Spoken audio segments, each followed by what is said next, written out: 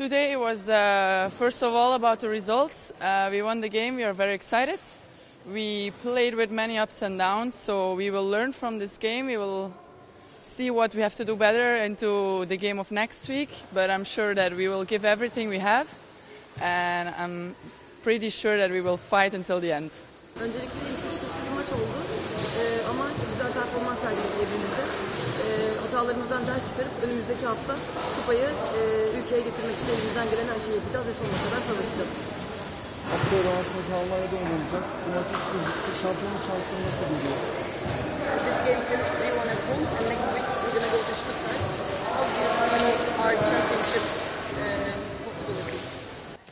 Oh, very high, like 100%.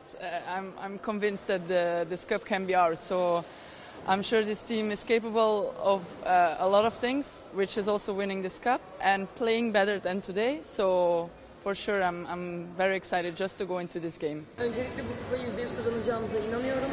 Bu takım çok fazla şey başaracak ve bunlardan bir tanesi de bu kupayı kazanmakla başlayacak. Elimizden gelen her şeyi yapacağız ve kupayı kazanıp ülkemize döneceğiz. Teşekkürler. Rica ederim. Devam ettiğim içimde kaldı. Yazmıyor o zaman. Basketbol benim. Sayın Cumhurbaşkanım çok severdi. Emir versin TRT belgesel yapar. Bitirip sabah topu. Çok teşekkür ederim.